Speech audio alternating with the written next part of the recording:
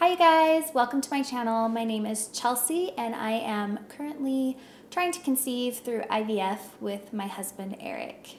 Thank you so much for clicking into this video. If you're curious where our journey is going to take us, go ahead and click that subscribe button so you can be notified on all the new updates. Today I'm going to update you on where we're at in this IVF process. We're currently getting ready to start our frozen embryo transfer process, which is kind of the second half, like the big time part of the IVF process. And my last update was me finding out that I had a cyst on my left ovary, a rather large cyst that is prohibiting me from beginning the transfer process. And so if you're curious as to where we're at today, just a week later, how I'm feeling and what our next steps are, go ahead and keep watching.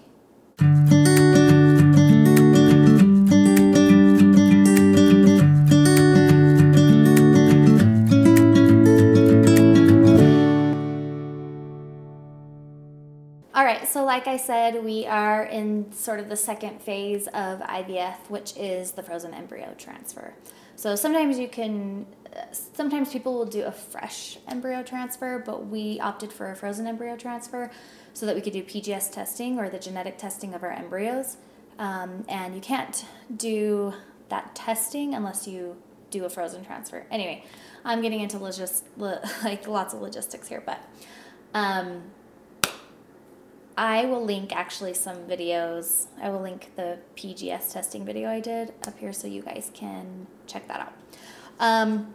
Okay, but where I'm at right now. So last week, like I said, we found out I had a cyst on my left ovary. I had no idea that I would have a cyst there. Like, no idea. Just went into that ultrasound just thinking like that night we were going to begin estradiol shots, and you know, it was just kind of like a routine checkup thing. I didn't think they would actually find anything. That's kind of how my story goes. I just, oh, well, that won't happen to me, but it did. So it's not a major setback, but it is a setback. And honestly, I'm feeling frustrated. I have been feeling actually pretty lonely this week. Disappointed. It really only sets us back 3 to 4 weeks, hopefully, as long as I can pass my next baseline ultrasound checkup. But yeah, it's just been sad, a sad week, honestly. Not the saddest I've ever been in the past 4 years of trying to conceive, but just a down week. I feel like I've been desperately searching for more support, more people to connect with that are going through what I'm going through, who have faced any amount of infertility struggles, or especially people who have like had canceled transfers that like were coming up, and then were just basically just canceled, like mine. Just to feel like I'm not alone, and just to, you know, just to connect and gather some more support, because that's like what I need. Part of me, the more I talk about it, the better. So I've been talking a lot to my sisters, to my husband, of course, and just to anyone that will basically listen. So thank you for clicking on this video and listening to me. I appreciate that. Honestly, I do. I appreciate the community that has kind of grown on here, and the support I've been given, and that I'm able to connect with people on YouTube. It's like, it's crazy, but I appreciate it. So okay, so I wanted to show you guys so where we're at right now, other than how I'm feeling. Obviously I'm a little bit down, but I have my days, you know, it's kind of just a roller coaster. But we did meet with our IVF coordinator today to go over the plan as of now. So I am currently on birth control, which is supposed to suppress, or supposed to help the cysts like just go away, so that hopefully I'm ready to start our transfer process according to this schedule, this calendar that she gave me. So that's the hope. So I'm really just like crossing my fingers and just trying to be positive that the birth control is going to do its job and it's going to help me get to the point where I'm ready to start. Honestly, I have been on birth control since mid-June and I don't love it. I feel like the stim shots from the beginning of IVF were less, I don't know, other than feeling bloated, I don't like how I feel when I'm on birth control. I haven't been as hormonal as I usually, well, I haven't been as hormonal as I remember being when I was on birth control years ago, like 9 years ago. I wasn't ever on birth control for very long, so. Okay, so I met with our IVF coordinator today. She walked us through the calendar. It was basically an appointment like we've already had back in June when we were initially starting the frozen embryo transfer process. So she walked us through the calendar, and she could have just done this over the phone, and she offered to do that, but I really wanted to like go to the clinic. It's only it's like a few minutes away, really.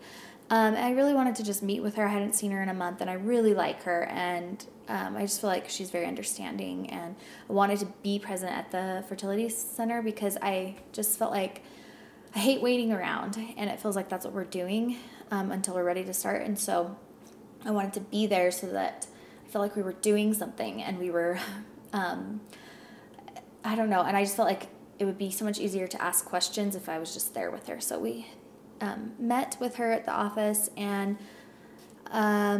she gave us our calendar, and like I said, it was basically the same kind of meeting. She walked us through each step of the calendar. It's over 2 months because we're in July right now, only the second week of July. So I will stop birth control next week, then get my baseline ultrasound, which is that one that I need to find out that I don't have a cyst. That's what we're hoping for. That's on during the last week of July, excuse me. And then from there, like the first week of August basically is when I'm going to start everything, as long as everything's good to go.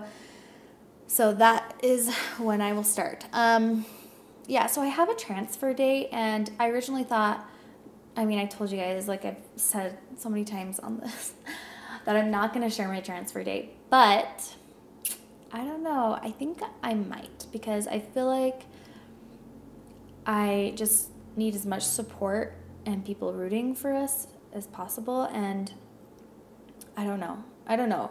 I may or may not. I haven't decided yet. I haven't even talked to Eric about this.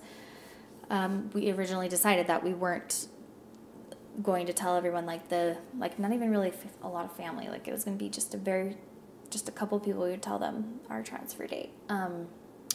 So yeah, we'll see. I'll let you guys know. Let me know what you guys think in the comments. Like, did you tell people your transfer dates? Those of you who've been through a transfer, like, did you tell people the day that you were transferring? The main thing is I just don't want to put extra pressure on myself. I don't want people asking, like, or knowing, I guess, when our potential, like, pregnancy test would be, or beta test, because then I know I'll just put pressure on myself. So anyway, but yeah, let me know what you guys think. Let me know if you've told people transfer date and it wasn't like as big of a deal. Like if it was more beneficial than like annoying, if that makes sense. Not annoying, just people like, they'll ask. I don't know, guys. Help me.